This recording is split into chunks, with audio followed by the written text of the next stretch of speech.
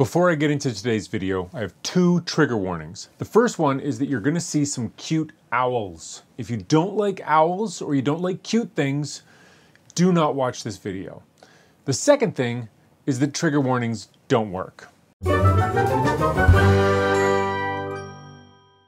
My name is Dan Riskin. Every week I find 5 science stories that I think are just awesome. I put them into a newsletter and I send it out for free. It's called The Bat Signal and you can sign up at followthebatsignal.com. This past week my family and I went and visited Long Point Bird Observatory where they were catching northern Saw Whet owls, the little tiny cute ones, and putting bands on them. I'm going to show you that in 2 seconds, but first I want to tell you about this paper that shows that trigger warnings aren't very effective.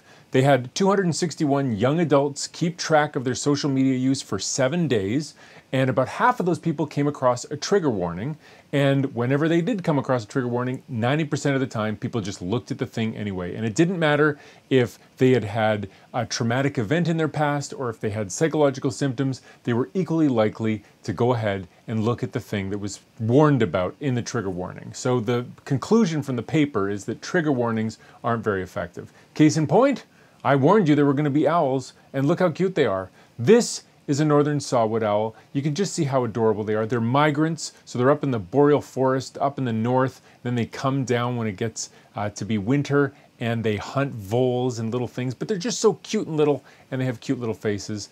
And now you've seen that face because you ignored the trigger warning like everybody else does. See you next week.